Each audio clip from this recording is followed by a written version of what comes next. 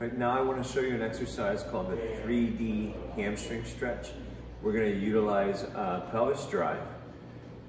You probably don't have a cage like this at home, so the way to reproduce this would be a chair for your platform and a doorway for the hands. You'll understand what I mean here in a second. So as I set up, I'm going to put my heel up on the chair, or in this case up in the stirrup. My hands are going to find a very comfortable spot in my cage or on the door frame.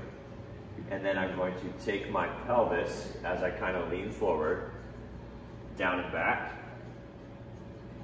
10 times. The idea here is to feel a pretty strong stretch in the hamstring. After I finish down and back, then I'm going to go left and right, but it's kind of a downward motion as well. So kind of down right and down left. And then the last one, I'm gonna stay in that forward position to keep stretch on the hamstring. And I'm gonna rotate my hips to open or rotate right. It's gonna bring in a nice medial hamstring stretch. And then I'm gonna rotate to close or rotate left.